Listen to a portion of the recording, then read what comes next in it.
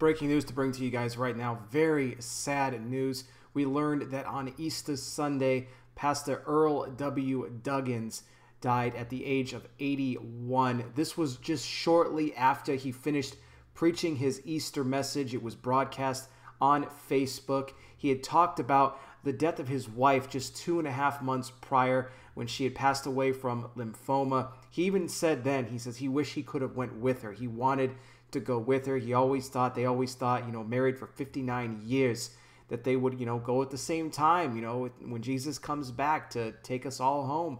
That didn't happen. And he expressed during this message, very heartfelt, and there'll be a link in the description if you guys want to check it out, just how much he struggled with this after she had passed away, and how he tried to hide back a lot of his emotion from his family and everybody else around him. He tried to put on a good front, but he just couldn't do it. He had trouble sleeping and just couldn't really understand why God had left him and, his wife, why was he left there when his wife was taken to heaven, given in this message.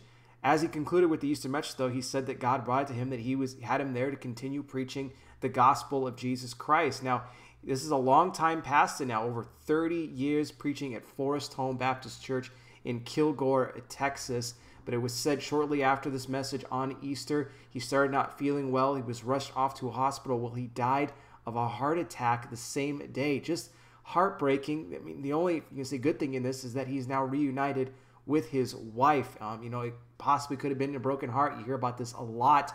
Couples that have been together, married for so long, one passes away, the other one really struggles, and a lot of them say they die of a broken heart, and maybe that's, in fact, what caused it for him.